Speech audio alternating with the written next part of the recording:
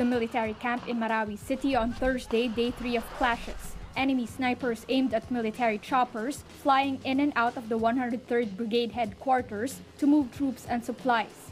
Troops grabbed their guns while civilians sought cover. The harassment was repeated in the early evening, just before a scheduled press conference inside the camp. Loud exchanges of gunfire were heard from the camp as the flashes shone bright against the dark sky.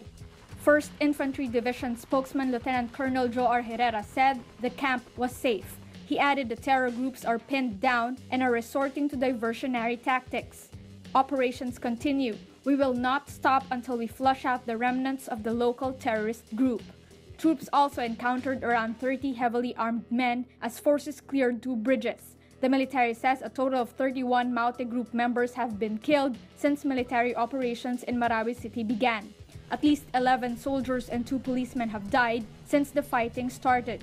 Clashes erupted on Tuesday when the military moved to hunt down Abu Sayyaf senior leader Isnilon Hapilon, who was spotted in Marawi City. On Thursday evening, President Rodrigo Duterte submitted to Congress his report on the declaration of martial law in Mindanao. The Senate and the House of Representatives have the power to revoke the declaration through joint voting, but Congress leaders said it is unlikely that they will do so.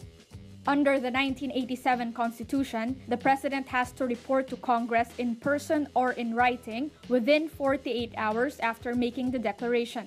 The period of martial law must also not exceed 60 days, and any extension must be approved by Congress.